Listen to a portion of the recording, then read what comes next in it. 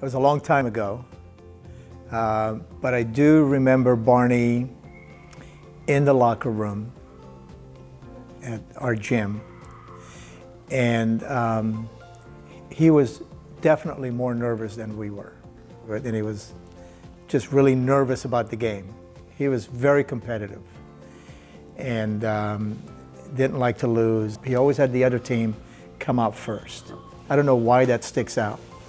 And we, as Barney would turn around and maybe speak somewhere else. Some of us would maybe sneak a look through the door just to see what the other team looked like. But the winning aspect wasn't as important to him as that we played well, that we weren't embarrassed, and that we were kind of enjoying ourselves. That meant a lot to him.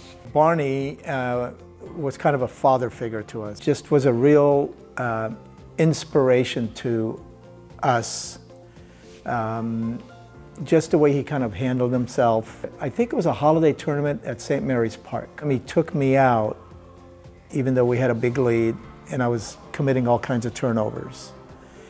And he took me out and he said to me, if I remember correctly, if I put you back in, do you promise to slow down? And I looked at him and I said, of course, Mr. Barron, of course. And he put me right back in. Mario Tavani, in the early 60s up until the mid 60s, was kind of doing most of it all by himself until Barney came in and really helped him out a lot by beginning to take over some teams from Mario and began to coach a lot of the teams himself.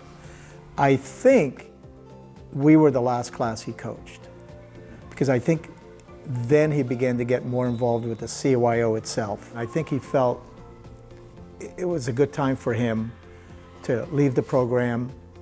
It was in good hands, and he went into the, kind of the CYO umbrella.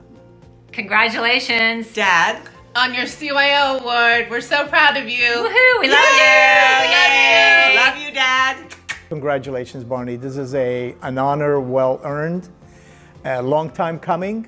He was just a gentle man who really cared for the kids he coached. And I am really, really happy for him that he is being inducted into this wonderful Hall of Fame, our CYO program.